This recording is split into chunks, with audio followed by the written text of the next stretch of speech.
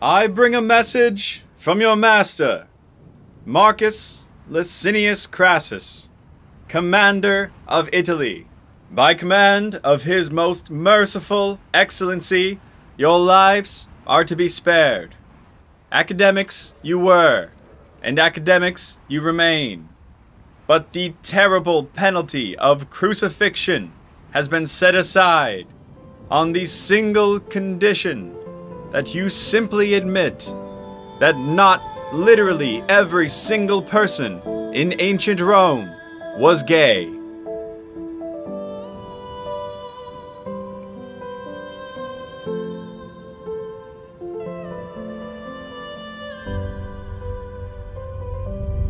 They weren't. They were all gay. They were all gay. They were all gay. They were all gay. They were all gay. They were all gay. He enjoyed being the receiver in relationships with men. They were all gay. They were all gay. All of them gay. Records show that Roman men were free to seek the company of another man without any consequences. The ancient Romans were so liberal about their sexual adventures that they did not even have a word for homosexuality.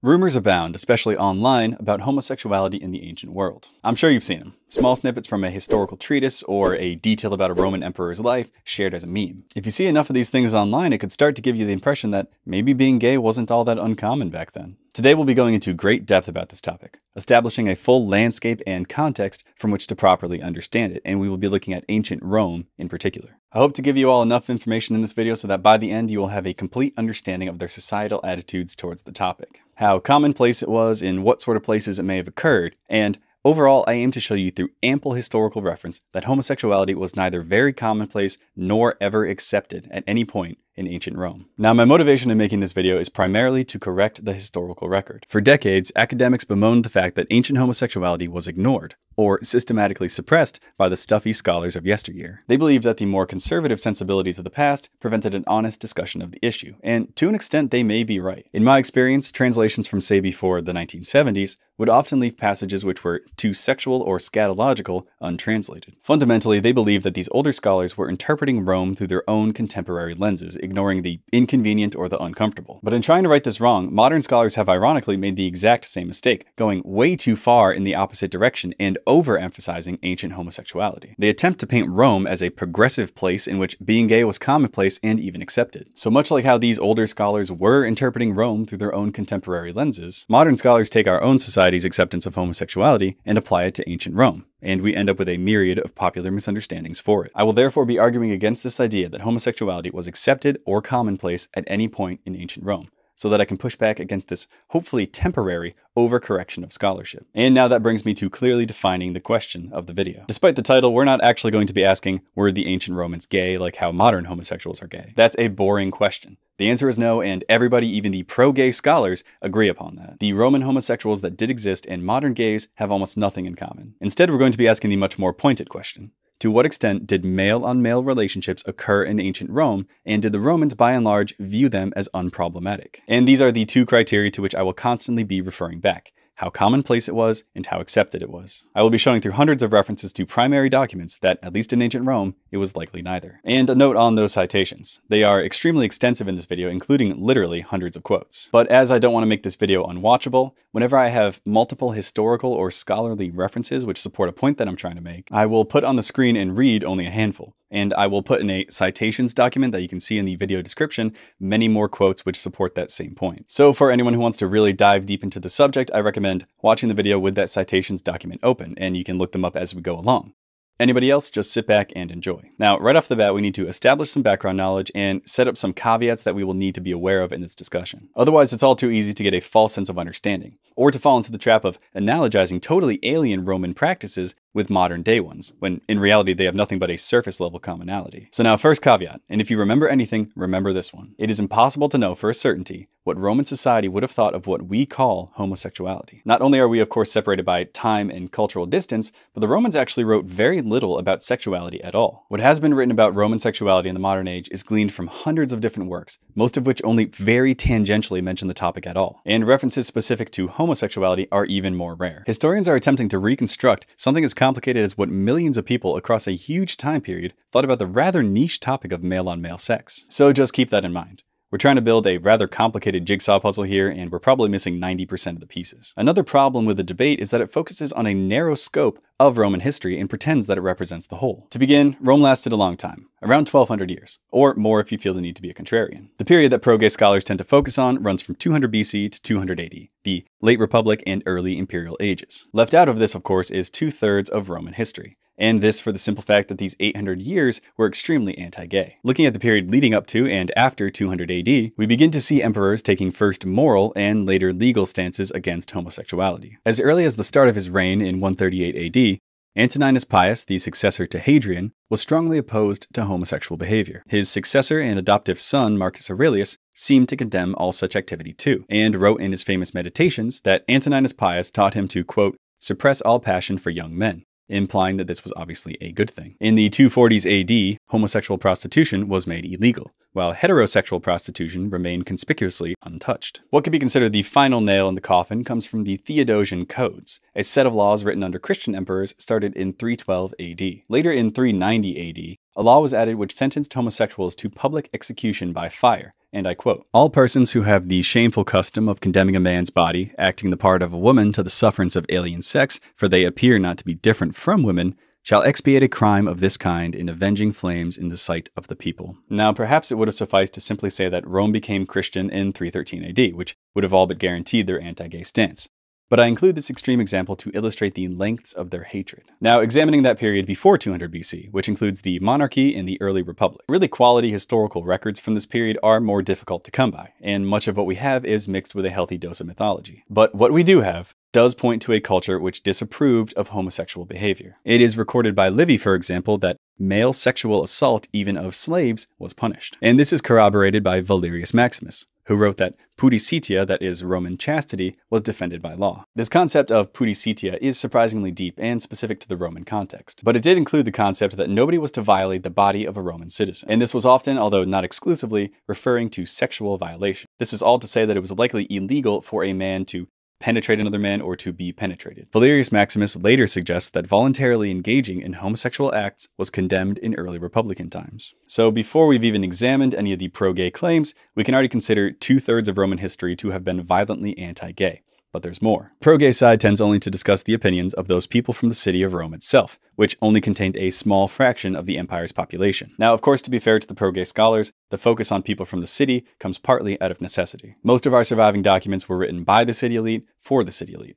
But I think the point still stands that most of the population of Rome did not live in Rome. If we want a full understanding of what Rome thought of homosexuality, then these country folk have to be considered. And from the little insight that we do get into their sexual practices, they seemed to have disdained homosexuality. One law passed by Julius Caesar protected citizens from being forced to sit next to known homosexuals at public events, and this was specifically for use in Italian towns outside of Rome. Minucius Felix, writing at the tail end of the period we're examining, uses the term urbanitas to refer to people who were tolerant of homosexuality, indicating that this practice was perceived to be more prevalent in the cities among the urbanites. Obviously, if we only consider the sexual attitudes of those in the city, it will not give us a clear indication of what everyone in Rome thought. And even within the city of Rome, we have again to severely limit our scope, as most of what we're going to be discussing concerns only the upper echelon of society. As a rule, the lower classes had very little written about them, let alone about the specifics of their sexuality. So, putting the plebs aside, the opinions we're going to be examining come almost exclusively from either the senatorial class or one rung below them in the equestrian class. The senatorial class would consist of a few hundred men and their families, while the equestrian class might consist of as many as a few thousand men and their families. So we have in total a few thousand families that would have represented less than 2% of the population of the city of Rome proper, and they would have represented a vanishingly small percentage of the rest of the empire. Now, is it possible that the plebs of the city sometimes engaged in homosexual acts? Well, maybe, but it's hard to tell. Our sources on this matter are tangential at best, and everything that we do have seems to suggest that they generally had a more conservative sexual outlook. So we've already narrowed the discussion to the elites from a particular time period, and generally speaking, only those from the city of Rome itself. One could legitimately ask if we haven't already sort of disproved this idea of a widespread acceptance of homosexuality in Rome. But of course we'll go deeper, because now we have to ask ourselves, how far can we even trust the historical sources that we have? Now, this isn't some sort of conspiratorial take where I denounce anything that doesn't agree with my preconceived notions. Rather, it's to bring up the real difficulties that come with doing history. In examining our question in particular, the majority of the writings which identify homosexual behavior at the time are political, and most of them are meant to denigrate whoever they're accusing. For one example, take Cicero and the rest of the Senate,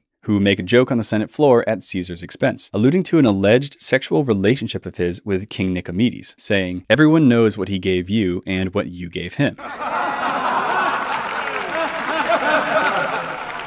We really have to ask ourselves, how seriously should we take the accusations that Julius Caesar was a homosexual when it comes from the people that would in a few months' time stab him to death? Even pro-gay scholars are quick to recognize this fact. The author of Roman Homosexuality recognizes several times that, quote, "men engaging in public quarrel were quite capable of hurling accusations of sexual outrage at each other, often without any basis in fact." And this brings up another good point. Many of the historical sources we have which attest to some form of homosexual behavior are simply accusations, almost always political and always meant to be negative. So not only do we have to be careful in blindly trusting these sources, but the mere fact that many of these are negative accusations should by itself tell us a lot about what they thought on the issue. You simply wouldn't try to publicly denigrate an opponent by calling them gay if nobody cared that they were gay. And lastly, I need to stress that whatever went on in ancient Rome at this time absolutely should not be conflated with modern homosexuality. Calling them gay in the modern sense is completely off the mark. First, lesbianism was completely unheard of. There are practically no references to female-on-female relationships in Rome, and the very few that we do have are negative. As for men, the instances of male-on-male relationships that did occur in ancient Rome were almost always between a Roman citizen and his slave, or a Roman citizen and a non-citizen boy. These relationships were almost always forced and therefore extremely abusive, and the citizen would have, as a rule, play the so-called active or the penetrative role, lest he sacrifice his masculinity to a social inferior. More on this dynamic later. Now, while these sorts of relationships did occur, any other form of homosexuality was universally condemned by all at all times. They had a strong disgust for adult male-on-male relationships. A man harboring romantic feelings for another man would have been looked upon with intense skepticism. It was especially looked down upon for a man to be the receiving partner in a sexual encounter, and homosexual marriage never existed. In fact, almost all of the pro-gay scholars again agree that the two have almost nothing in common, and calling the Romans gay is just wrong. The fact that these scholars will recognize this and yet continue to use the word homosexual to describe the Romans is extremely frustrating to me. And I'm forced to assume that this is done for political reasons, because obviously homosexuality is a charged political topic in our modern day. To associate the ancient Romans with homosexuality, to say that it was unproblematic for them, it's not only a lie, but it implicitly argues for the acceptance of homosexuality today, which reeks of political bias. If the Romans accepted it and they were such a great society, then why shouldn't we? This duplicitous argument where they will use the word homosexual, but then clarify usually somewhere deep within their book that, oh, we didn't actually mean homosexual, is a large part of why I'm making this video. It's a complete Mott and Bailey, and not enough has been done to push back against the misunderstandings that have resulted from it. So with that established, I want to now discuss a little bit about Roman society itself. And we will begin with the Roman ideal of masculine behavior called virtus. Virtus is probably best translated as valor or virtue, but it has a definite, near exclusive association with men. In fact, etymologically, it literally means manliness, vir being Latin for man. It is a quality that only men can achieve, or women on very rare occasion, if they display typically manly virtues. Acting like a man, that is, with virtus, was central to Roman life. It was even in a way worked into their legal system. The head of a Roman household was the father, or the paterfamilias. He had almost total legal power over all members of the family, and this power was called the patria potestas. If the father caught his married daughter cheating, for instance, then he was legally allowed to kill her and her lover. Now, we don't know if this ever actually happened, but it was on the books. The man and his masculinity were central to Roman life. Now, one of the most stereotypically feminine traits, which men should ideally seek to avoid, was seeking too much sex. To the Romans, this was a quality of somebody driven by their lust rather than their reason, so feminine. It wasn't unheard of for men who were deemed to be too sexually active to be called effeminatus, even though they only ever had sex with women. Sort of related to this idea is what was discussed in medical texts at the time, which held that a man's vigor was released during sex, so pursuing too much of it would weaken him. So vital was the preservation of a man's energy that sometimes gladiators, or anyone else who needed to preserve their energy, were infibulated, which without getting into too much detail is the use of a pin to prevent any such activity that might lead to release. But I digress. The point is that to not be sexually conservative was to violate the Roman imperative of maintaining virtus. It was everything to a Roman man, especially given how important one's reputation and social standing were at the time. And the standards were strictly enforced. What they considered violations of virtus might seem quite tame to us today. Take the case where Marcus Porcius Cato, consul in 195 BC and censor in 184 BC, expelled one Manilius from the Senate because he had kissed his wife in broad daylight in front of his children. Or take Cicero, who commented that excessive lust for women was considered a disease. And included in this concept of virtus was not just sexual conservatism, but bodily sovereignty. Now, typically this concerned freedom from physical aggression or assaults, but it did sometimes explicitly extend to the realm of sexual bodily sovereignty, i.e. not being penetrated. It makes a sort of sense. Virtus is associated with being a man. In sex, women are the ones who are typically penetrated. So for a man to be penetrated was to act like a woman, and therefore to lack virtus. And now this is one of the most important points to understand when discussing so-called Roman homosexuality. They absolutely despised sexually passive men, men who let themselves be penetrated. They were willingly taking the role of a woman, which was unthinkable to a Roman. Here are some quotes to get the point across. There will be a good number here and even more in the citations. Valerius Maximus tells us that one father, a former censor, had his son killed for being a passive homosexual. There are at least 3 instances I found where men or boys who were either threatened with or actually endured buggery opted to commit suicide, including in the case of the gladiator Sporus. According to Suetonius, Emperor Domitian refused to accept donations from a man who was described as a homosexual passive. The fable writer Phaedrus explains that homosexual passives were made by a drunken accident of Prometheus. Then, with his wits half asleep and in a drunken mistake, he wove the maiden's organs onto the male type and attached male members to women. So it is that lust now enjoys its depraved delight. Tacitus, commenting in quite positive terms on how Germans dealt with passive homosexuals, wrote the following: "They make the punishment fit the crime. They hang traitors and turncoats from trees, while cowards and the unwarlike and those who are infamous with respect to their bodies, they drown in muddy bogs, pressing a wicker framework on top of them." The distinction in punishment has this meaning, that crimes should be made public when they are being punished, but sins should be hidden. Again, please check the citation for more examples. I really cannot stress enough just how far the Roman hatred for sexually passive men extended. And I'm really not even cherry picking here. There just aren't any instances where sexually passive men are considered something that is okay. Even among the pro-gay scholars, this is just something that is not up for debate. Another walk of life which proves the dislike of homosexual passives is the performing arts. Yes, plays, which confusingly, some pro-gay scholars cite to prove that homosexuals were accepted and commonplace. They will often, for example, discuss Juvenal, a satirical playwright active from around 100 to 130 AD. He lived at the height of opulence in the empire, when the Colosseum was built, where as many as 9,000 animals were killed in a single day for entertainment. Choosing to cite Juvenal to prove that homosexuality was unproblematic, though, is laughable for a few reasons. First, you should understand that, unlike in ancient Greece, the theater was not considered a high-class form of entertainment to the Romans. There were a few different attempts to ban plays altogether in the city, and there were 2 different attempts by Trajan and Tiberius to expel all actors from Rome, both of which were successful for a short while. Additionally, actors were very likely not allowed to vote.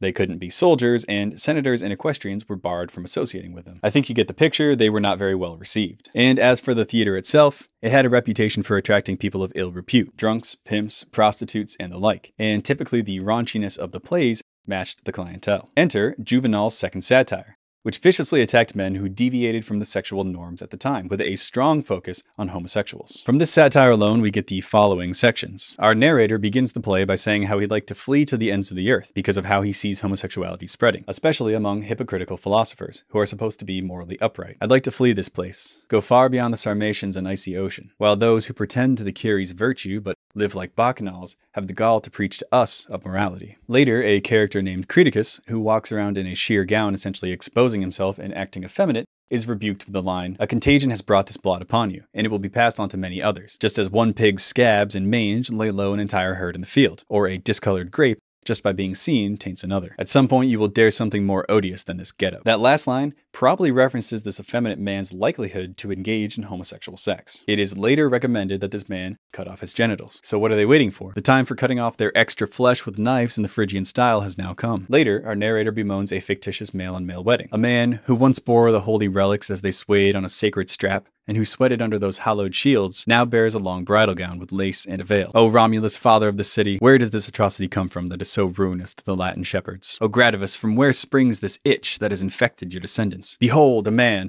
renowned for his high birth and wealth, is given to another man in marriage. And the entire satire is like this, extremely homophobic by today's standards. Now, while you could, and I bet many of you will, argue that because this play exists, it shows that the homosexuals must have also existed. This is a pointless argument. Of course, nobody is saying that gays didn't exist at all, only that they weren't accepted by society at large. And the fact that this extremely popular play exists, which ruthlessly berates them, shows exactly what the people thought of homosexuals. This play simply could not have been made in a society which accepts them. Imagine a Netflix special telling gays to castrate themselves. It's unthinkable because our society is, by and large, accepting of homosexuals, and theirs was not. And passive homosexuality wasn't merely condemned socially, but legally as well, most notably by the Lex Scantinia. This set of laws from the 2nd century BC is subject to varied interpretations, mostly because we don't have the original texts in their entirety, but rather the law was preserved in the Digest of Justinian, created in the early 6th century AD. Different scholars have stated that they believe the Lex Scantinia forbids male homosexuality, or that it sets the death penalty for convicted homosexuals. Some are more reserved and say that it simply banned pederasty, or that it penalized the willing passive homosexual partner. In any case, it's clear that the law targeted passive homosexual men in some capacity, as well as homosexual buggerers. Here are some of the details recorded in the digest. First, the law classifies those who are to be considered infames. An infame, a person suffering infamia, was someone formally and legally stripped of their social standing and legal protections, who lacked the protection from corporeal punishment afforded to citizens, a sort of outcast from polite society. People who were considered infames, according to the Lex Scantinia, are those condemned to death, those who fight animals for a living, actors, pimps, dishonorably discharged soldiers, as well as, quote, a man who has undergone womanish things in his body. In other words, a homosexual passive. This should give you a good idea of their relative social standing. And note that this did not include men who were assaulted. They were excluded from being considered among the infames. And this was a pretty serious label. Anyone considered infame was unable to serve in the army, unable to serve on a jury, to vote, or to represent others in court. So this had the very real effect of robbing these people of their civic rights. The largest, all-pervading effect, however, would have been the ruin of one's reputation. We're also told in the digest that anyone who commits sexual outrage or stuprum against a freeborn boy or any woman was to be put to death. We can garner some information about its societal impact from other writings too. The author Ausonius wrote in an epigram that the semivir, or half-man, a colloquial term for a sexual passive, fears the Scantinian law. In Juvenal's second satire, just discussed, the law is referenced by a woman chatting with a homosexual man. She also tells him that he ought to fear the Scantinian law. Later, the 3 Christian writers who commented on the Lex Scantinia all described it as, quote, fearsome, suggesting something about its strictness and manner of enforcement. Obviously, the fact that the passive man was so looked down upon, the fact that they had legislation drawn up against them, draws a stark line between what went on in Roman times and modern homosexuality. But even beyond the actual act of submitting to being the passive partner itself, doing anything that made yourself appear more feminine also opened you up to censure, to being deemed effeminatus, or moles, meaning soft. And accusations of this nature are extremely abundant in the written record, especially against political opponents. There are literally thousands of examples of men being attacked for being effeminate in some way. Remember how important virtus was to them. Most common were insults of someone's feminine appearance, since this would have been the most visible target. Commonly attacked were men who had lisps, put their hand on their hip, wore makeup, plucked their body hair, or indeed cared too much about their hair. In fact, men who were caught scratching their head with one finger were often deemed effeminatus, because it was thought that they were trying to avoid messing up their hairdo, and this is something that only a pansy would care about. Seneca complains of the youth of his days, writing, "Observe the indolent young men of today. Their brains sleep. Not one of them can stay awake in the pursuit of a worthwhile project. Their minds are possessed by sleep, laziness, and an industry in the pursuit of wicked ends more reprehensible than sleep and laziness. Lubricious pleasure in singing and dancing rules these effeminates. Their preferred way of living leads them to arrange their hair exquisitely, to mold their voices until they are as sweet as those of women, to compete with women in the softness of their bodies, decking themselves out in filthy fineries." Cicero, in his Skit against Catiline, said the following: "These men whom I see flitting about the forum, standing before the Senate house, even going into meetings of the Senate, glistening in their perfumed oils, gleaming in their purple clothing, I would rather Catiline had led them out of Rome as his fellow soldiers. For if they remain here, bear in mind that it is not so much that army of his we will have to fear, but these men who have deserted his army." And he later writes disapprovingly of a group of men, whom you see with combed hair, glossy, either beardless or heavily bearded, with tunics down to their fingertips and toes, wearing sails, not togas. In these flocks, all gamblers, all adulterers, all impure men and unchaste men are tumbled about together. And Juvenal, again in his second satire, writes the following of gay men: "On the advice of them, women marry and then quickly divorce. In their society, they dispel boredom or enliven business. From them, they learn to wiggle their hips," and whatever else the teacher knows. But beware, that teacher is not always what he seems. That man who wears makeup and dresses like a woman is an adulterer. Suspect him the more for his soft voice and effeminate gestures. He is a valiant man at arms in bed. And I could easily list several dozen more examples without exhausting all that I've come across. See the citation for more. The point is, it is extremely apparent that effeminate men were detested by Romans. Some pro-gay scholars have attempted to argue that the Romans didn't dislike these traits because men were doing them. Rather, they would dislike them if men or women did them. They just hated it in a gender-neutral sort of manner. The problem is we have many instances of women being disparaged for displaying typically manly virtues, meaning it was preferred they acted like women. Also, the ideal Roman woman, the matrona, was a chaste mother who looked after the house and kids and who didn't involve herself in politics. Better still was the univira, a woman who has only ever slept with one man, her husband. Feminine qualities were only considered absolutely negative when they were displayed by a man, because it was considered unnatural and undesirable for a man to act like a woman in any regard. But now back to effeminate behavior and how it relates to homosexuality. The Romans didn't believe that all effeminate men were necessarily engaging in homosexual sex. However, very much like today, they saw a strong correlation between the two. Take this quote by Scipio Aemilianus, consul in 147 BC. Later in 142 BC, he attacked one P. Sulpicius Gallus publicly by saying, "For the kind of man who adorns himself daily in front of a mirror, wearing perfume, whose eyebrows are shaved off, who walks around with plucked beard and thighs, who when he was a young man reclined at banquets next to his lover, wearing a long-sleeved tunic, who is as fond of men as he is of wine. Can anyone doubt that he has done what Cinaedi are in the habit of doing?" Now that word he used, Cinaedi, is the plural of the word Cinaedus, which should best be translated into English as a 6-letter F word. So here he's insinuating that this man has engaged in homosexual sex and he is tying it to these other feminine traits. Those of you who watched my video debunking ancient Greek homosexuality probably see the similarity to the Greek word Cinaedus. And indeed, Cinaedus is simply the Latinized form of that word. It was probably the most common label given to these men, and it was always used negatively. Now, a lot of scholars would disagree with me that the best translation for Cinaedus is a 6-letter F word. But I mean, it denotes men who act or present themselves in an effeminate way. It's almost always used negatively, and there is a strong association with homosexual sex. That is exactly what it means today. Some of them say that it can't be the best translation because there are instances where straight men were called Cinaedus. But I think they must not get out very much, because it's far more common for men these days to call their straight friends Cinaedus than to call a gay man that. But I digress. The point is that the Cinaedus, either because of his effeminacy, his willing participation in homosexual sex, or both, was absolutely detested by all at all times. And of course, they didn't only call these men Cinaedus. No, they had a whole slew of slurs which they could throw at the effeminate and possibly homosexual men. This list includes soft or mollis and effeminate or effeminatus as discussed above, but also concubine, chick, delicate, foul, wretched, weak, loose-belted, sick, shameless, and lastly, pathicus. This comes from the verb patior, which literally means to suffer or to undergo. The Romans used it exclusively to refer to passive homosexual male partners, as they were thought to be suffering something. The ubiquity of pathicus in particular, when referring to passive homosexual men,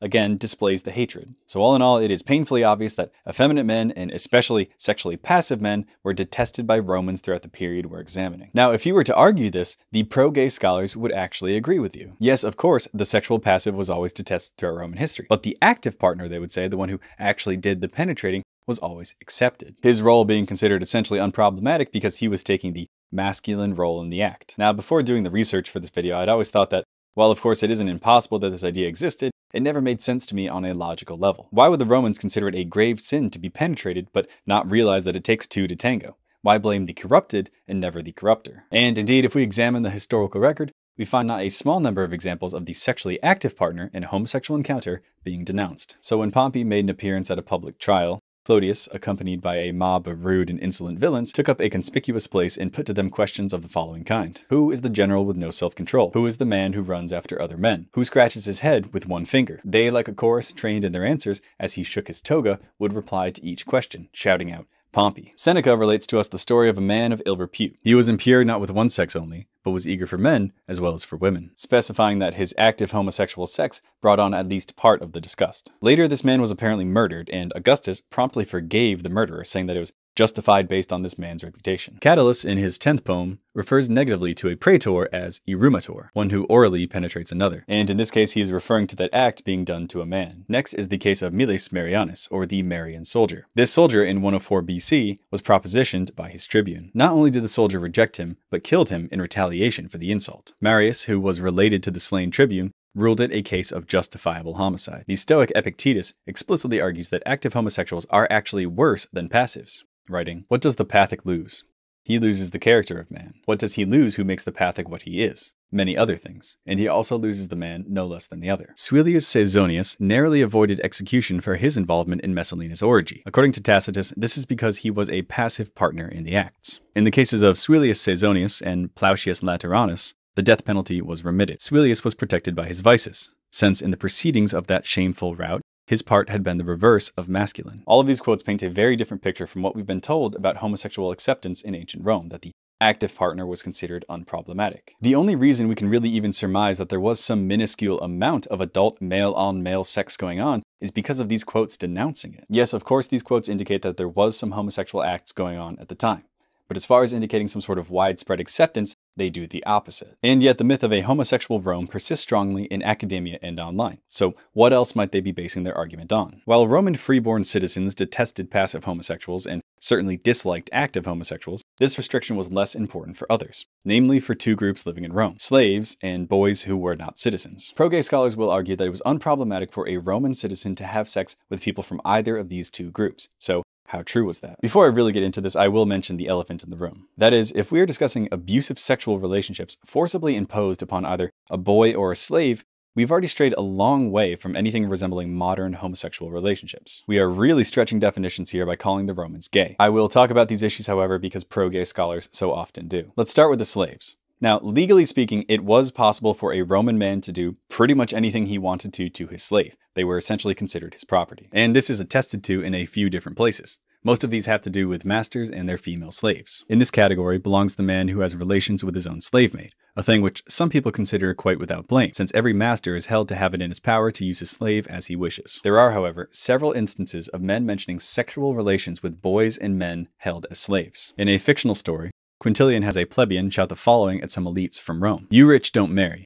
You only have those toys of yours, those boy slaves that play women for you." The orator Hadrian attempted in court to defend a freedman who had become a concubine to his patron by saying that, quote, "Unchastity is a matter of reproach for freeborns, a matter of duty for freedmen, and a matter of necessity for male slaves," trying to say that it was this man's duty to do anything his slave master wanted, and adding that male slaves have absolutely no say in the matter. And one last quote from Sempronius Gracchus, the questor of Sardinia in 124 BC.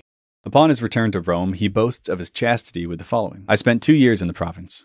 If any female prostitute came into my home, or if anyone's slave boy was accosted for my sake, you can think of me as the basest and most worthless person in the world. Considering that I so chastely kept myself from their slaves, you can reflect on how you think I treated your children." So this quote tells us a few things pretty clearly. First, that the popular morality would have condemned sex with slave boys right alongside prostitutes. However, the fact that he felt he needed to specify that he didn't abuse anyone's boy slaves does indicate that this probably happened from time to time. Playwrights also sometimes made mention of this idea of slaves being abused by their masters. In Juvenal's 9th satire, we get the following crude joke from a male slave who his master forces to be the active partner. "Do you think it's an easy or straightforward thing to shove a proper into his guts, there to run into yesterday's dinner? The slave who has plowed the field will be less miserable than the one who has plowed the master." Another playwright named Plautus also included jokes at the expense of slaves. In one scene, a slave named Harpax, whose master is a soldier, is being berated by 2 other men. The insults end with this line: "When the soldier went out at night on guard duty and you went with him, did his sword fit into your sheath?" In another scene, a slave actually tells his master to assume a passive position on his hands and knees,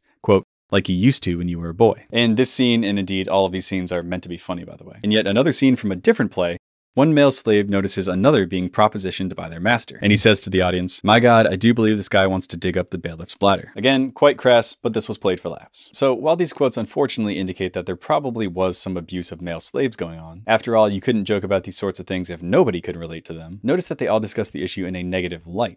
Or they have some sort of pathetic comic relief character saying it for laughs. Judge for yourself what that actually says about what people thought of this practice. And I would be remiss if I didn't mention the multitude of voices which spoke out against the sexual abuse of slaves. And at least in my research, these quotes are more numerous, and they come from men who, perhaps unsurprisingly, history has remembered more fondly. The Stoic Musonius Rufus wrote, "If one is to behave temperately, one would not dare to have relations with a prostitute, nor with a free woman outside of marriage, nor even by Zeus with one's own slave woman." He expanded on this idea in his 12th lecture, writing, "In this category belongs the man who has relations with his own slave maid, a thing which some people consider quite without blame, since every master is held to have it in his power to use his slave as he wishes." In reply to this, I have just one thing to say. If it seems neither shameful nor out of place for a master to have relations with his own slave, particularly if she happens to be unmarried, let him consider how he would like it if his wife had relations with a male slave. Would it not seem completely intolerable? Not only if the woman who had a lawful husband had relations with a slave, but even if a woman without a husband should have. And yet surely one will not expect men to be less moral than women, nor less capable of disciplining their desires, thereby revealing the stronger in judgment inferior to the weaker, the rulers to the ruled. In fact, it behooves men to be much better if they expect to be superior to women. For surely if they appear to be less self-controlled, they will also be baser characters. What need is there to say that it is an act of licentiousness and nothing less for a master to have relations with a slave? Everyone knows that. Cato is known to have condemned the buying of slave boys, especially of one L. Cornelius Scipio. Why the invective against this one man in particular if the practice was so widespread? In Cato's most extreme example, a Roman lieutenant of his was forced to commit suicide as a punishment for buying slave boys on the battlefield. Not Roman citizens, but captives from a war. Not even Italians. Why was this punished so harshly? Tacitus tells us that even the slaves at orgies, which some might assume to be blameless, were condemned, and they were in all likelihood more commonly serving as the passive partner. So what we have dealing with the sexual abuse of slaves are crude jokes made at their expense on the one hand, and on the other, condemnations of the practice and harsh legal punishments for it. Does this sound like a culture that accepted this? I don't think so. The most we could say is that it probably wasn't considered as bad to abuse slaves as it was to be a passive homosexual. But to say that it was unproblematic is completely wrong. But moving on. The last area in which pro-gay scholars seek refuge for their theories is in the so-called pederastic relationships of Rome. A quick refresher on pederasty. The idea originated with the Greeks, where an adult male would form a bond with a young boy, around 12 to 20 years old. Now, despite what is sometimes believed online, these relationships were never intended to be sexual, as attested to by Lycurgus and many other ancient sources. They were meant instead to be educational, to teach the boy how he ought to behave and usher him into political life. In a minority of cases which were strongly opposed by a majority of the elites, these relationships did, however, turn pedophilic. See my video debunking ancient Greek homosexuality for more detail on this. Now, Roman pederasty did exist, but it differed slightly from the Greek, in that the Romans, with their emphasis on virtus, were absolutely paranoid of the idea of these pairings turning sexual when it involved their freeborn sons. For this reason, relationships between younger and older men were looked upon with intense skepticism. But what if the relationship was between an older male citizen and a younger non-citizen boy? According to the pro-gay scholars, so long as this was the case, and the boy wasn't outside of the acceptable age range, again, roughly 12 to 20 years old, then these relationships were considered unproblematic. Or at least that is what some of the more unscrupulous scholars might say. Some are more honest. I think the author of Roman Homosexuality put it very well when he wrote, "Pederastic relationships seem to have been no more objectionable to Roman traditionalists than were relationships with freeborn girls or with other men's wives." And this is essentially true. Pederasty was probably considered no worse than adultery. Of course, the problem is, adultery was hated by the Romans. Remember when I said above that the paterfamilias was allowed to kill his married daughter if he found her cheating. Adultery was a problem in the Roman world, but they never approved of it. Much like with homosexuality, there was even a strict set of laws passed to curb it, namely the Julian law on punishing adulteries. This law also allowed a husband to kill the partner of his cheating wife if that partner was infamous. Any trial on the adultery was to be held in public, and if the woman was found guilty, she was forced to wear the clothing of prostitutes. If we want an idea of how much the Romans hated adultery, we can again look at political writings. More accusations of adultery were thrown out than even the all too abundant accusations of femininity and homosexuality. And again, we must assume that this means the general consensus was against it, because you wouldn't criticize someone for something that was unproblematic. Just for a few examples, Pompey, Mark Antony, and Augustus, among many others, were accused of adultery. Famously, Clodius, via his infiltration into the Bona Dei festival, had tried to seduce the wife of Julius Caesar, for which he was castigated. Tacitus, again in glowing terms, discusses how the Germanics dealt with adultery. Thus, with their virtue protected, they live uncorrupted by the allurements of public shows or the stimulant of feastings. Clandestine correspondence is equally unknown to men and women. Very rare for so numerous a population is adultery, the punishment for which is prompt and in the husband's power. Having cut off the hair of the adulteress and stripped her naked, he expels her from the house in the presence of her kinsfolk, and then flogs her through the whole village. The loss of chastity meets with no indulgence. Neither beauty, youth, nor wealth will procure the culprit a husband. So, in short, I find that this comparison between pederasty and adultery perfectly relays what they thought of the former. It is true that, again, compared to being a homosexual passive, cucking a guy wasn't nearly as bad, but there is room for nuance here. Something can obviously be not as bad and still not liked. So, with that said, was it ever the case that sexual pederastic relationships occurred in Rome? Yes. They are attested to by a number of sources. Take Seneca, who bemoans, "I shall not mention the troops of luckless boys who must put up with other shameful treatment after a lavish banquet is over. I shall not mention the troops of catamites rated according to nation and color, who must all have the same smooth skin. and the same amount of youthful down on their cheeks. So while it's unfortunate, it seems foolish to deny that these relationships did occur.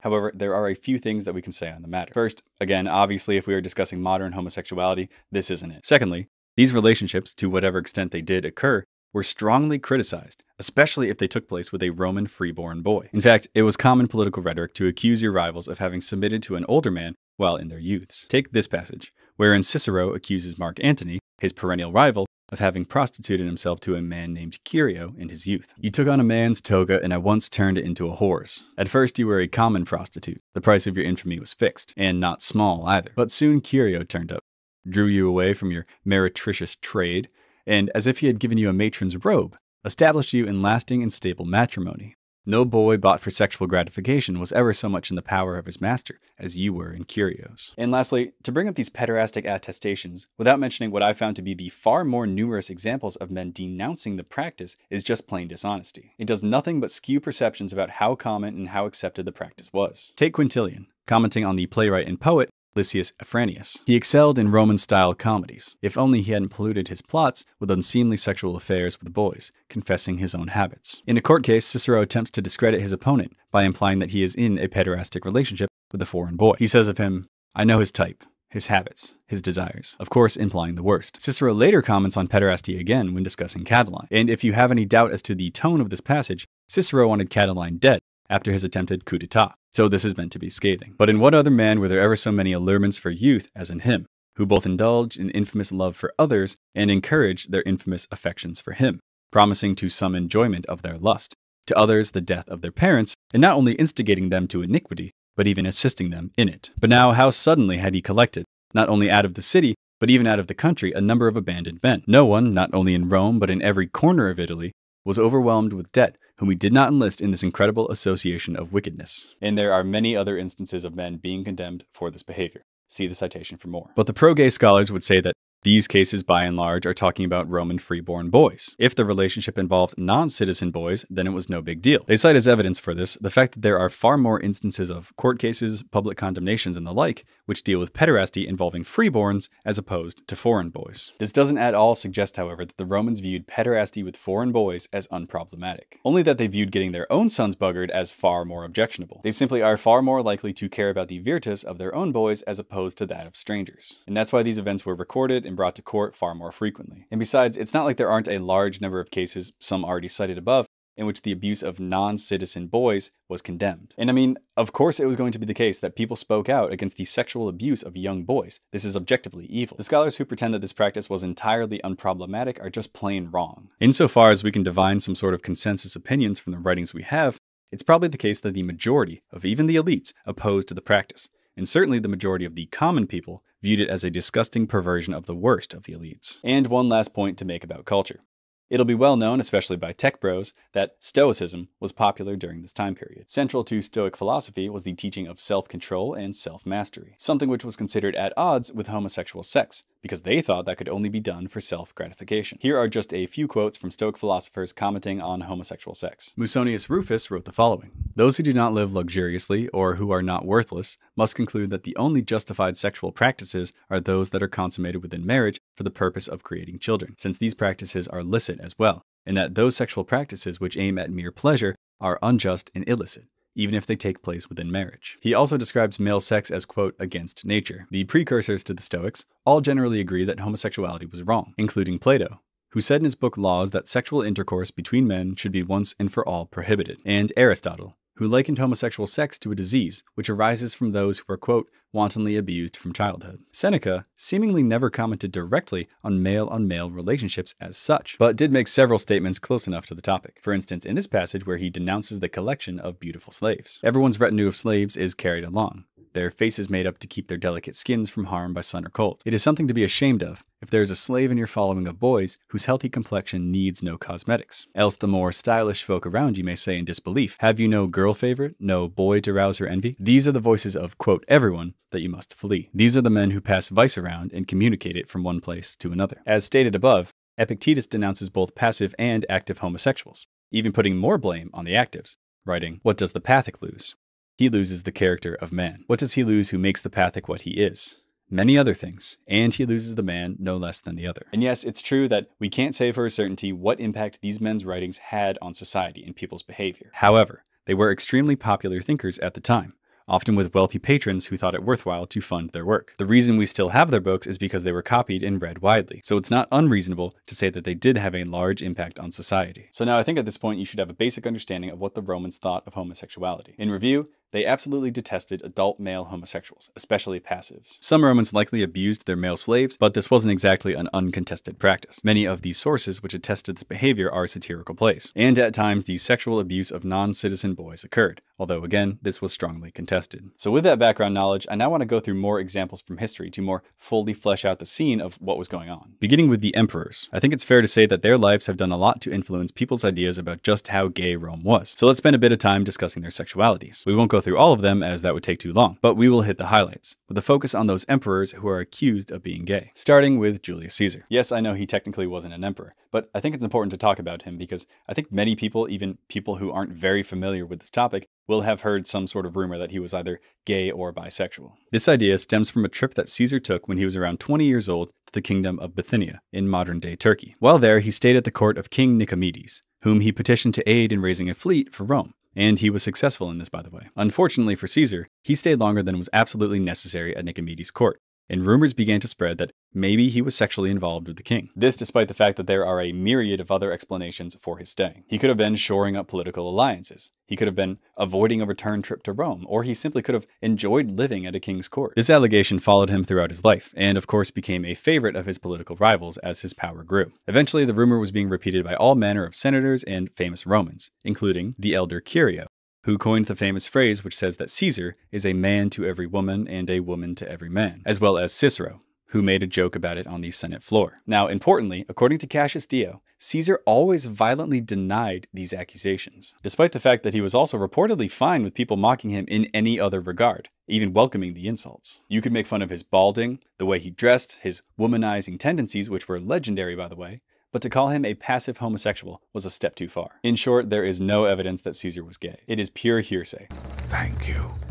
And not once for the rest of his life was he accused of any homosexual escapades. And again, we have to bring up the fact that because this rumor was repeated so often, it really says something about how the Romans viewed passive homosexuality. They must have detested it. Next, Augustus. He was rumored to have been very sexually promiscuous, having had affairs with many married women. These accusations, however, came in large part from Mark Antony, undoubtedly his rival at the time, trying to stir up resentment against the upstart emperor. He was in the habit of debauching young girls, who were procured for him from all quarters, even by his own wife. There's also much made of a passing mention to a slave boy named Sarmentus. According to Plutarch, a man named Dellius, a friend of Mark Antony's, complains that while they were receiving sour wine in Egypt, Augustus's slave Sarmentus is drinking expensive Falernian wine in Rome, and that this slave was a deliciae, meaning a plaything. Now, this is the only reference to Sarmentus in this capacity. Given that there is so little to go on, we don't know exactly what this entails. Some scholars, like Amy Richland, believe that, again, this was a rumor spread by Mark Antony and his followers in order to hurt Augustus. And I find this to be pretty reasonable given the other rumors they attempted to spread about the man. The only other reference I found to Augustus being a pederast was a seemingly untrustworthy piece of gossip, which said that he slept with a dozen catamites in his bed. So these being the only references to Augustus as a pederast, and the fact that they were likely spread by Mark Antony, who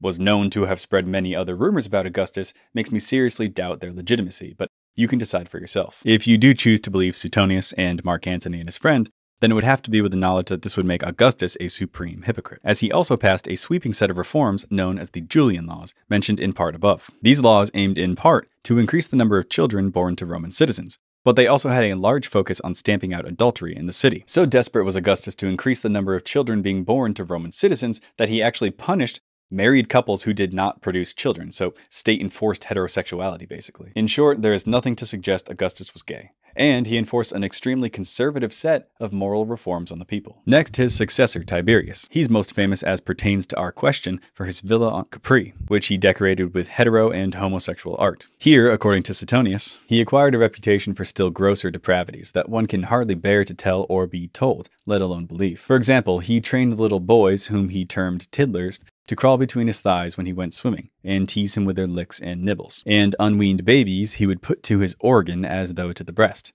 being by both nature and age rather fond of this form of satisfaction. Now, these statements are beyond disgusting, and Suetonius tells us that is his opinion as well. So if it wasn't already obvious to you, this tells us that this behavior was not reflective of the social norms of the day. It wouldn't have been approved of. And if we want to take it a step further, we could legitimately ask how reliable Suetonius is on this matter. Tacitus and Dio, our two other main sources on Tiberius, make no mention of this behavior, and Tacitus is generally considered either neutral or negative towards Tiberius. So not only was his behavior not reflective of the social norms of the day, those stories could very well just be made up. Another emperor famous for his debauchery was Nero.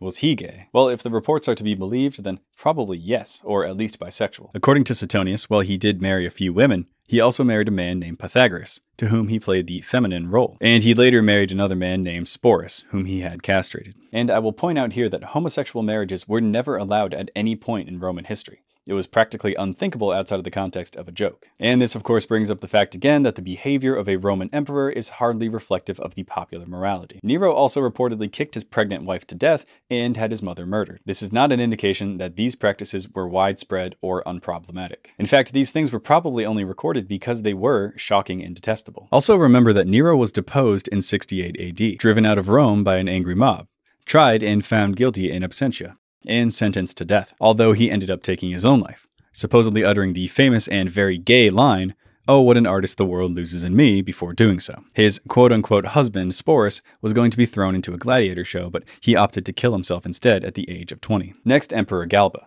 He only reigned for about 7 months, but we do get one mention of him from Suetonius, who wrote that he was more inclined to unnatural desire, and in gratifying it preferred full-grown men. Again, a man being censured for his homosexual preferences. Caligula, same deal.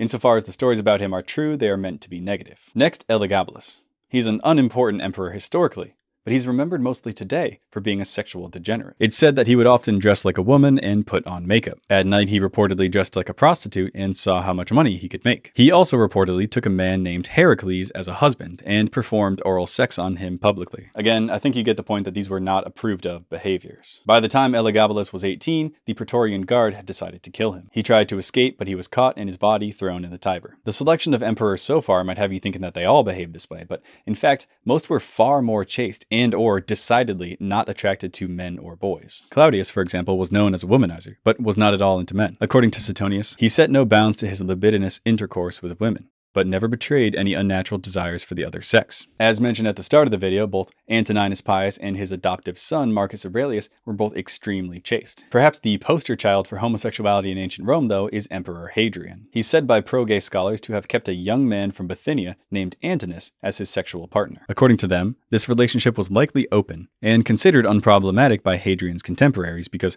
1, Antinous was a boy, not a full-grown man, and 2, he wasn't a Roman, so he wouldn't have been corrupting any of their own citizens. As the story goes, Antinous died while in Egypt with Hadrian. Hadrian, because he loved him so much, became extremely distraught and even wept for the boy, something for which he was harshly criticized. He later had Antinous deified and created a new city in Egypt, Antinopolis, in his honor. So was Hadrian gay? And is this perhaps the first example of an emperor who was openly gay and not censured for it? Well, despite what the dozens of pro-gay articles on Google will tell you, we don't really know. If we look into the historical sources, no definitive answer on their relationship is ever given. First, from Cassius Dio. Antinous was from Bithynium, a city in Bithynia which we also call Claudiopolis. He had been a favorite of the emperor and had died in Egypt, either by falling into the Nile, as Hadrian writes, or, as is the truth, by being offered in sacrifice. For Hadrian, as I have stated, was always very curious and employed divinations and incantations of all kinds. Accordingly, he honored Antinous, either because of his love for him or because the youth had voluntarily undertaken to die, it being necessary that a life should be surrendered freely for the accomplishment of the ends Hadrian had in view, by building a city on the spot where he had suffered this fate and naming it after him. And he also set up statues, or rather sacred images of him, practically all over the world. On this account then, he became the object of some ridicule,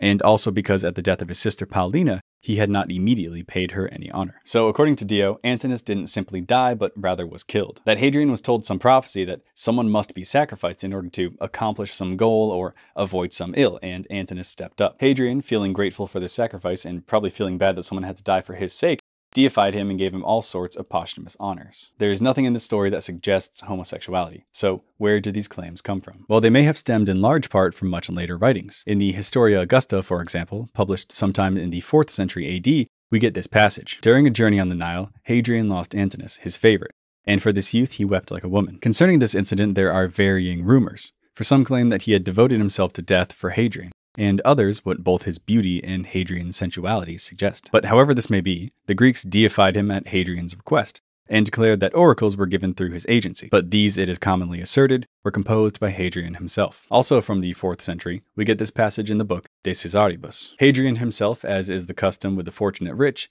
built palaces and devoted himself to dinner parties, statuary, and paintings, and finally took sufficient pains to procure every luxury and plaything. From this sprang the malicious rumors that he had debauched young men, and that he had burned with passion for the scandalous attentions of Antinous, and that for no other reason he had founded a city named after him and had erected statues to the youth. Some, to be sure, maintain that these were acts of piety and religious scruple, because when Hadrian wanted to prolong his life and magicians had demanded a volunteer take his place, they report that although everyone else refused, Antinous offered himself, and for this reason the honors mentioned above were accorded him. We shall leave the matter unresolved, although with someone of a self-indulgent nature, we are suspicious of a relationship between men far apart in age. So we have rumors published in the mid to late 4th century AD, which say that Hadrian and Antinous were sexually involved. But there are two things to note about these rumors. One, Hadrian died in 138 AD, so these come more than 200 years after his death. And two, the authors state clearly that these rumors are scandalous, meaning that, again, even if they were true, it would not have been approved of. Realistically, there was nothing which definitively suggests that Hadrian was a homosexual, only rumor. And while these rumors truly are ancient, the reason the Hadrian as a homosexual myth is around today can probably be attributed to contemporary works, most notably the fiction novel Memoirs of Hadrian from 1951. In it, Hadrian is openly homosexual for Antinous, and loves him in the modern gay sense of that word. This isn't unlike what has been done to Achilles and Patroclus by the book The Song of Achilles. The source material in both of these cases did not at all suggest that these men were homosexual, but these books, little more than sexed-up fanfics, managed to make popular this idea anyhow. Another story I think sheds light on our topic is the scandal surrounding the Bacchanalia, recorded most notably by Livy. In his history, he tells us how a cult to the god Bacchus devolves into wanton immorality, both sexual and non-sexual, including the sexual assault of young men, not only citizens, but slaves and freedmen as well. Now, this isn't a story directly about homosexuality because, again, the Romans discuss that very infrequently, but it does comment on it. I will relay the story here, trying to use mostly quotes from Livy to do so, and I will stop off at those sections which discuss our topic. The story begins with the investigation of the cult by consuls, where they begin to learn about what was going on.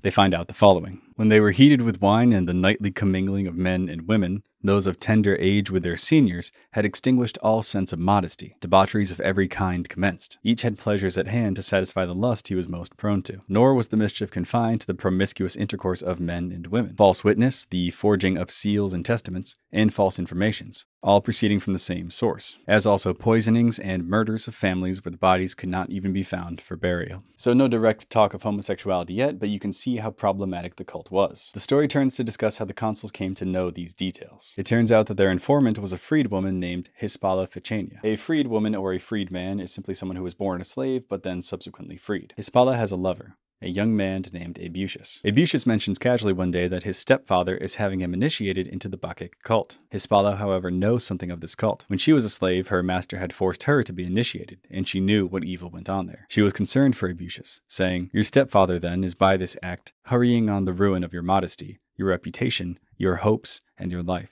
Here is how Hispala describes what goes on there. It was a matter of common knowledge that no one had been initiated for the last 2 years above the age of 20. As each person was brought in, he was handed over to the priests like a victim, and taken into a place which resounded with yells and songs, and the jangling of cymbals and drums, so that no cry from those who were suffering violation could be heard. She then begged and implored him to get out of the affair whatever way he could, and not to rush blindly into a place where he would first have to endure and then commit every conceivable outrage. So we have priests who, as part of the initiation, sexually violate both males and females, although she seemingly only mentions the men here. Interesting too is the fact that Hispala was a slave when she was initiated. Pro-gay scholars would have us believe that the sexual abuse of slaves, both male and female, was completely tolerated. Yet as we'll see, these rites were abhorred, and it wasn't only citizens who were initiated. Eventually, the consuls are told that Hispala knows the details of the cult, and they bring her before them to make testimony. At first, she was nervous to even confess her involvement with the cult, as clearly they were not looked upon kindly. And she declared that while she stood in great fear of the gods whose occult mystery she was revealing, she stood in much greater fear of men, who would tear her to pieces if she turned informer. So she begged Sulpicia and the consul to remove her to some place outside the borders of Italy, where she could pass the rest of her days in safety. Eventually, they guarantee her safety, and she makes this testimony. At first, they were confined to women. No male was admitted, and they had 3 stated days in the year on which persons were initiated during the daytime, and matrons were chosen to act as priestesses. Pacula Aeneia, a companion, when she was priestess, made a complete change, as though by divine motion, for she was the first to admit men, and she initiated her own sons. At the same time, she made the rite a nocturnal one, and instead of 3 days in the year, celebrated it 5 times a month. When once the mysteries had assumed this promiscuous character, and men were mingled with women, with all the license of nocturnal orgies, there was no crime, no deed of shame wanting. More uncleanliness was wrought by men with men than with women. Whoever would not submit to defilement or shrink from violating others was sacrificed as a victim. To regard nothing as impious or criminal was the very sum of their religion. I think that line about men with men speaks for itself. There is within it no indication at all of the standard academic interpretation of Roman homosexuality that the active partner was blameless. In fact, he was considered a criminal, who, as we will see later, spoiler alert, was to be put to death. The consuls then take this information to the Senate, who immediately take action to shut down the cult. Those who presided over these mysteries were to be sought out not only in Rome, but everywhere where people were in the habit of assembling, so that they might be delivered up to the consuls. Edicts were published in Rome and throughout Italy, forbidding any who had been initiated from meeting together to celebrate their mysteries, or performing any rites of a similar character. And above all, strict inquiry was to be made in the case of those who attended gatherings in which crime and debauchery had occurred. These were the measures which the Senate decreed. About the matter, the consul Postumius then addressed the people. "It is these gods whom your ancestors ordained that we should worship, reverence, and pray to, not those who have driven the minds of people enslaved by foul and foreign superstitions, as though by goading furies into every form of crime and every kind of lust. Whatever I say, you may be certain that it does not come up to the enormity and horror of the thing." As to their number, he clarifies, more than 7,000 men and women were involved. He continues and now directly addresses the male homosexuality that took place. "If you knew at what ages males were initiated, you would not only feel pity for them, but also shame. Do you think, citizens, that youths initiated by this oath should be made soldiers? That arms should be entrusted to men mustered from this foul shrine? Will men, debased by their own debauchery and that of others, fight to the death on behalf of the chastity of your wives and children?" Now this line is very interesting. First, the consul says that the age of the initiates is troubling, and yet it was told by Hispala that only men under the age of 20 were ever initiated, this being well within the range of supposed accepted pederastic relationships. Now, of course, some of these initiates were citizens, which would have been extra troubling to the Romans, but many weren't. Many were slaves and freedmen, like I said above. Also, the line, "will men debased by their own debauchery and that of others," seems to suggest that these men were not only penetrated, but also penetrated others. No distinction is made which indicates that the active partner is not to be blamed. Yet it would be less serious if their wrongdoing had merely made them effeminate. That was in great measure their personal dishonor, and if they had kept their hands from crime and their thoughts from evil designs. Never has there been so much evil in the state, nor affecting so many people in so many ways. Whatever villainy there has been in recent years due to lust, whatever to fraud, whatever to crime, I tell you has arisen from this one cult. Now, the first part of this quote is interesting, because it tells us that if these men had merely been sexually violated, had merely been made effeminatus, that would be one thing. Of course not approved of, but it wouldn't have been a huge threat to society. This of course serves to reinforce the fact that passive homosexuality was viewed negatively. Nothing new here. But because he explicitly calls out sexual crimes by mentioning villainy due to lust, and he has already absolved the passive homosexuals as less blameworthy, we can again assume that he is censuring the active homosexuals in this case. But moving on with the story. The consuls now call for the immediate arrest of all those involved in the cult. Those who had polluted themselves by outrage and murder, those who had stained themselves by giving false evidence, forging seals and wills, and by other fraudulent practices, were sentenced to death. Now, we don't know for certain, but this passage may include another reference to homosexual sex. The word outrage in the original Latin is actually stuprum. The concept of stuprum almost always refers to one in a variety of sexual improprieties. If a married woman committed adultery, this was stuprum. If a man submitted to being penetrated, stuprum. Now, pro-gay scholars would argue that only passive partners would have committed stuprum. But as we have already seen, the story indicates that the active partners were just as guilty, if not more, than the passive ones. The number of those executed exceeded the number of those sentenced to imprisonment. There was an enormous number of men as well as women in both classes. The women who had been found guilty were handed over to their relatives or guardians to be dealt with privately. If there was no one capable of inflicting punishment, they were executed publicly. So, in summation, we have a deviant cult who is committing all sorts of unapproved of acts, including forgery of documents, murder, and homosexual sex. We have reason to believe, too, that it was not just the passive partners, but the active partners, and especially them, who were found guilty and put to death. This story, which explicitly problematizes the homosexual sex far more than the heterosexual sex, simply cannot have occurred in the ancient Roman world as conceived of by the pro-gay scholars. We should also talk briefly about graffiti, which offers a rare insight into the life of the plebs. With the uncovering of Pompeii and Herculaneum, archaeologists have discovered and cataloged the various bits people wrote on walls in public places. Most are incomplete fragments or just total nonsense. The complete sentences that we have are mostly non-sexual, of course. My favorite coming from a man named Samius, who told Cornelius, "Go hang yourself." Among the sexual graffiti, though, almost all of them are just men bragging about how many women they have had sex with. Apelles Mus and his brother Dexter each pleasurably had sex with 2 girls twice. My lusty son, with how many women have you had sexual relations? Take hold of your servant girl whenever you want. It's your right. Gaius Valerius Venestus, soldier of the first Praetorian cohort in the century of Rufus, screwer of women. And the list goes on. Of every bit of graffiti scribbled across the walls of the city, there are 3 which people like to say indicate homosexual behavior, but frankly, I'm not fully convinced. I will read you these 3 examples now and then give you my take on them. Our first graffito reads, "Amplicatus, I know that Icarus is buggering you." Salvius wrote this. Again, we have here an accusation of homosexuality. Given the general maturity of these messages, though, I don't know if we can really take this as proof that anyone was gay. And even if this was proof, it would go to reinforce Rome's disapproval of passive homosexuals. Next, we have the rather terse, "I have buggered men." Seems pretty gay. Until you realize this was scrawled on the side of a man's house, and it was probably some Roman's idea of a prank. And again, if it is, it's another example of disparaging homosexual sex. Lastly, we have the one bit of graffiti that might have actually been written by a gay guy. And it reads, "Weep, you girls, my penis has given you up.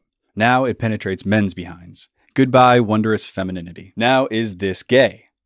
Yeah, maybe. But I will add in as a note of nuance, we again don't know if this was meant to be serious or not. And frankly, so many of these messages are meant to be satirical, I don't know if it's wise to take this one seriously. While it may seem more likely at first that this was truly written by a gay man, when every other single piece of graffiti doesn't fit in with the idea that this one seems to indicate, then it becomes not unreasonable to come up with some other, less apparent explanation for its existence. The author didn't leave his name, so this could be satirical.